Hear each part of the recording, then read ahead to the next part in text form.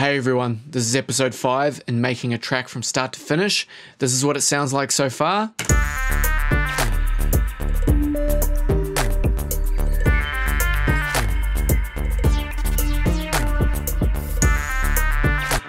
So we're not making a arrangement just yet. We're still working in a loop and we're just building up different effects, different sounds.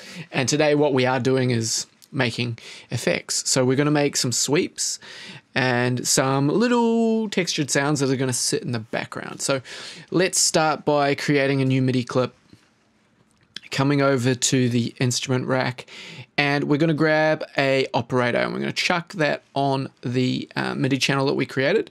And let's select this 2-bar period of time, go Control-Shift-M, draw in a MIDI clip. And then if we draw a line, a big MIDI note across that entire clip like I've done, it doesn't need to be on any note in particular, because what we're going to do if we come over to the instrument is we're actually going to use white noise. So we come in here, we go white noise, and if I solo that and we have a listen to it, it's just all of the frequency spectrum filled up with sound. And what we're going to do is we're going to use a filter to shape that sound. And the type of filter that we'll use today will be a bandpass. So this is the filter section inside of Operator. I'm going to talk about Operator pretty much as though you already know what it does. So if you are new, don't be intimidated by that. Just sort of follow along with what I do. And as you follow along, you're going to actually learn how it works. So we've changed it to this filter, which is a bandpass. So that means it's going to cut the high frequencies and the low frequencies. It's just going to give you a little piece of information no matter where so you can sweep the frequencies and it's going to move where the filter is filtering, and you're going to hear different parts of the sound. So what we'll do is we'll bring it down low and we'll put the resonance up to maybe 40. And what we'll listen to is we'll just let it play. I've got it soloed and I'll just move the frequency around.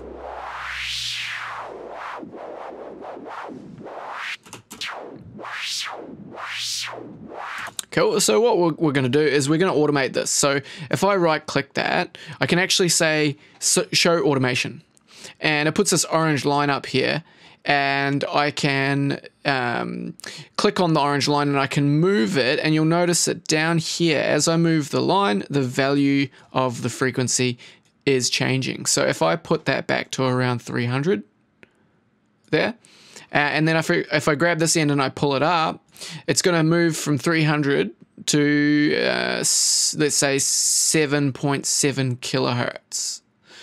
Right? So, and then I've just held Alt, and that allows me to bend it. So I'm just going to bend it. Reason I do that is just because rather than having like a linear, I think the right term to use, sorry, is linear.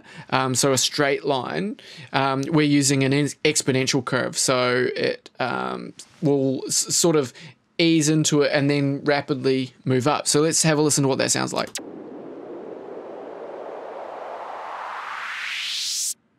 Okay, and it actually sounds almost perfect already. So what we'll do is we'll have a listen to it in the context of the whole track. And this is technically mixing, but we're just going to get it to the right level, which we should really be doing right now anyway. So we don't want sounds, even though we're working still on a loop, we don't want sounds that are just way louder than everything. We sort of have to balance the volume. So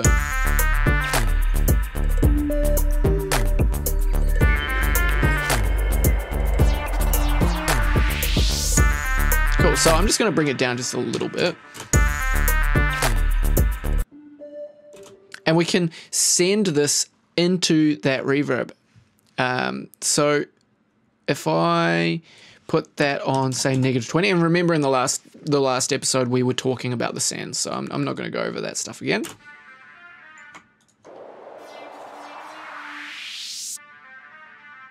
And I sent it to the delay. That was clever. -20.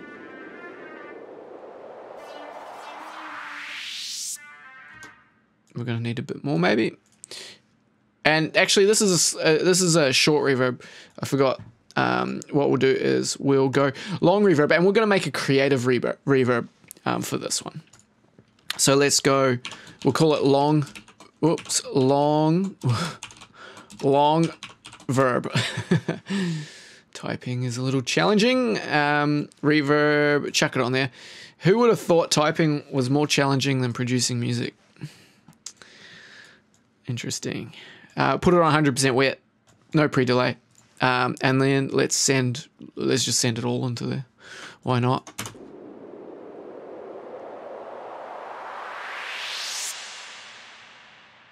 Cool, we'll put it on high quality and we'll cut the lows, but we won't cut the highs. Just swap that around. There we go. It's got a nice shine on the top of it. How's that sound? Sweet, it's really nice. Let's freeze that. Let's flatten it. We've just turned it into audio. Okay, so we're going to deal with it in audio. And what we might do, just so I can show you lots of cool little ideas. I'm just going to turn that off so the automation goes away. I'm going to right click and I'm going to set it to 30-second notes. And then I'm going to zoom in and I'm going to do something like this. All right, so we can just do micro editing where we're going to chop out certain parts of the sound. And what I'm doing is I'm essentially sort of setting it up so it's gating the sound, or so you'll hear what I'm doing. Cool, and if we just solo it, you'll hear it even better. So you'll notice that it is clicking and popping a little bit. This isn't the cleanest and best way to do this, but I just want to give you an example of it. We can tidy it up later. What we'll do. Cool.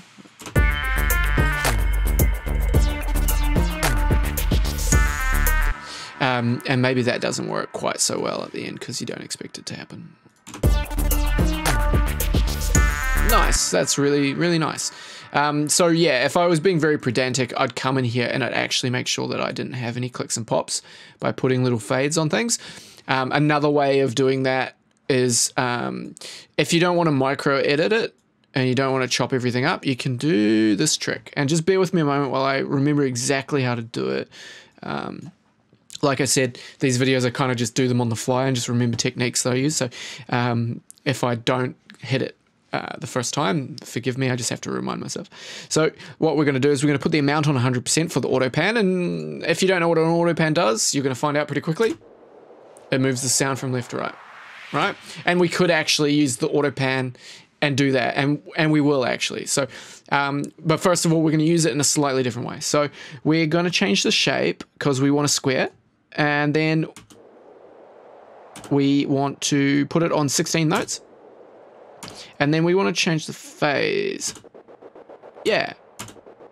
So what that's doing is it's essentially doing exactly what I was doing when I cut it up. So let's listen to it.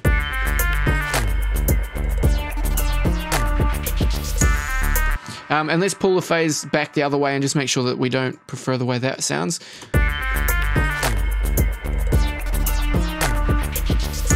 Yeah, that's better that way. Okay, so that's just reversing whether it starts, whether I was sort of deleting it,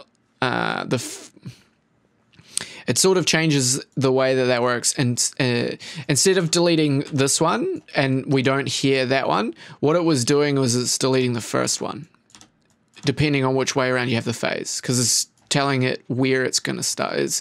Maybe that's a bit too complicated right now. But if you set it up like this, you're going to get that effect of it turning on and off the volume. And when you change the rate,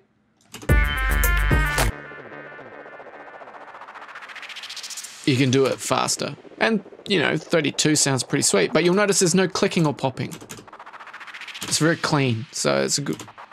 And what you could do is you could do that. So if we right click and show automation, we could, right at this last bar, we could turn it up faster, right? So throughout here, oh shit, whoops, sorry.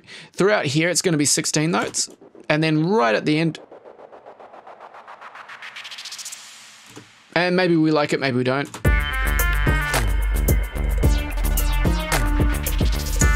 Yeah, it works. What you could do is this as well. So you could do one like that. Go back, click the channel, duplicate the channel, right? And have one that doesn't do that. So now you've got varied white noise sweeps. So that's a cool way of doing it. So what we could do is we could actually freeze that, and we could flatten that, and then we can look at the audio and we can see what it's done. See? It's chopped it up.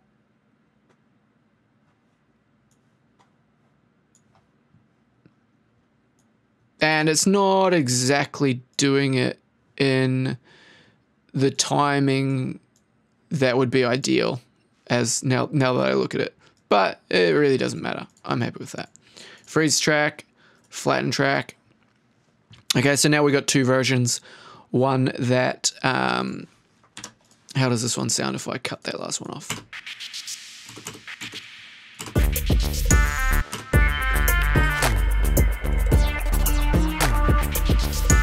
Sounds fine. Sweet. So now we've got two white noise sweeps. That's great. And I'm going to volume fade the beginning of them. I'm going to delete that. I'm going to select the whole thing, and I'm going to go Control J, and I'm going to go Control J. That's just to consolidate. So now the volumes slowly comes in. You don't hear it right at the beginning. And then what I was going to do is I'm going to give the auto pan back again. Put it on there. And maybe we'll put it on a square shape again. And we'll put it at about 60%, and this time we're actually going to use it to move it between the speakers, and we'll put it 1/8, and we'll have a listen to how it sounds. So you notice it was alternating between the left and right channel. Perfect. And we can put that, if I click the title of it, hold Control, and then drop it on the other channel, it'll create a copy, but I have to hold Control. Once it drops, I can let go of Control. Great. Both of them sound really nice, and we don't need them both now, so I'll take this one and I'll put it to the side. And then what I could do is I could create another channel. I could grab that sweep, hold down Control again to make a copy, drop it on there. I could reverse it, and then I could put it as a little down sweep as well. So let's have a listen to how that sounds. And if I turn the volume down, maybe I turn the volume down on this one even more. So let's have a listen.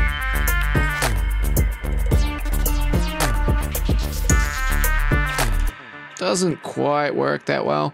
What we're going to do is we can come in here and we can actually set the beginning of the clip more accurately. So if I get rid of that and tell that is the start point, now it's actually sitting on the grid perfectly in time. So if we go,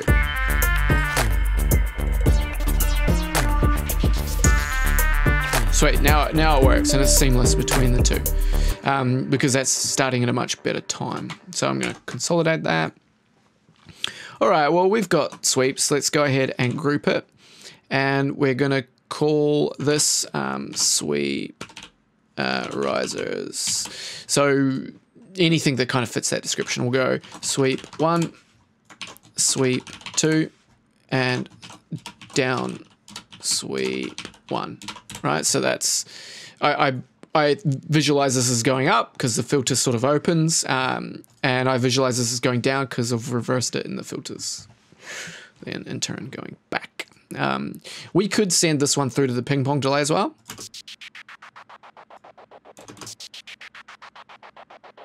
Kind of adds a cool little effect to it.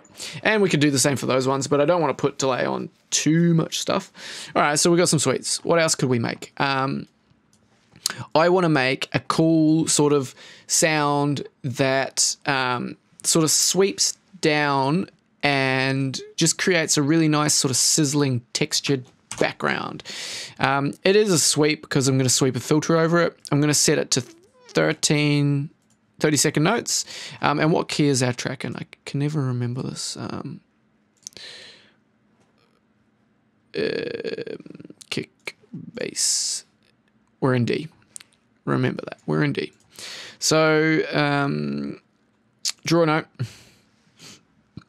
Draw a note. Draw a note. Draw a note. Copy those 4 notes. duplicate.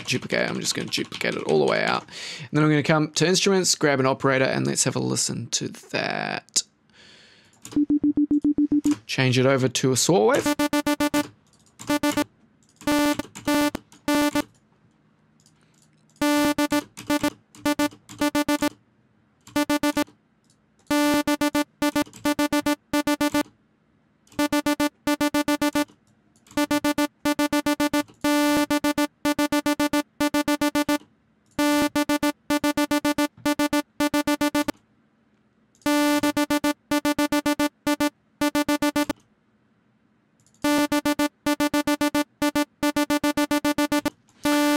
I'm just trying to find a pattern that works, so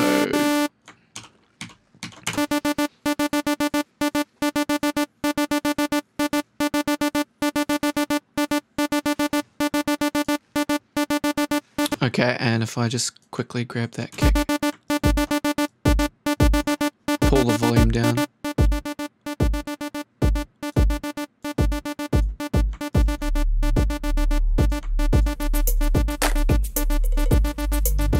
Okay, I think that's all right. So we're going to go to a bandpass, put the resonance up.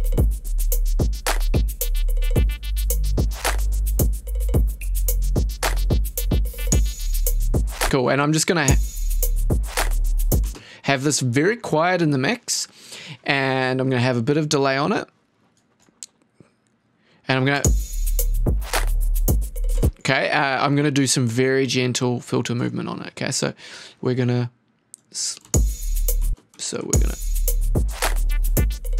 Whoops, sorry, if I change that.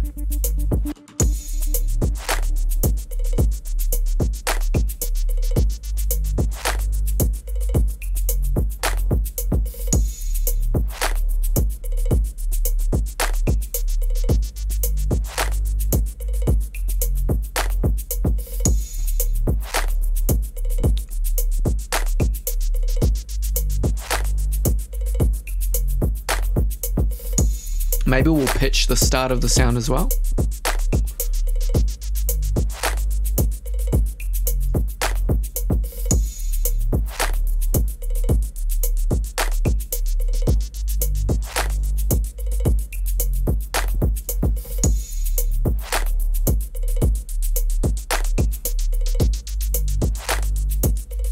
We don't need it to start quite so high.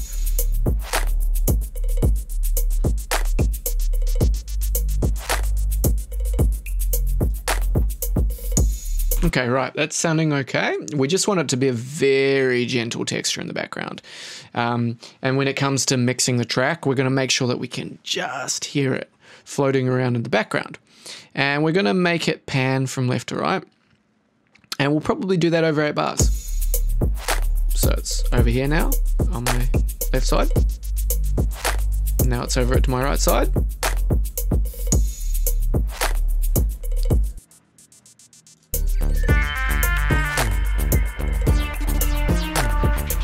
And if we want to make it a bit more interesting, what I've been using a lot lately is Redux, which is bit reduction. It does some really cool stuff. So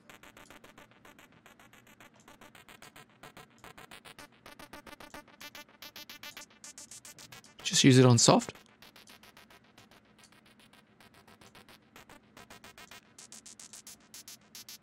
Nah, it's kind of destroying the sound a bit too much, so failed experiment. But I think it's sounding pretty good how it is. And we can put a little bit of reverb on it. That's a lot of reverb. Let's put it.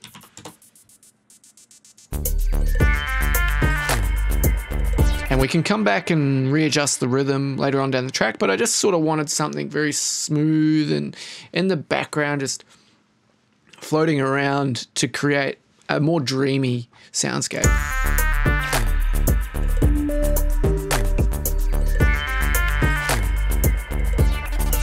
And this is what you need to start thinking about. So what we're doing essentially is we're building not only so kick and bass is in the center. What we're doing is we're creating a cube, essentially. We're creating a stereo field. So think of a cube in front of you. And you've got obviously your right channel and your left channel.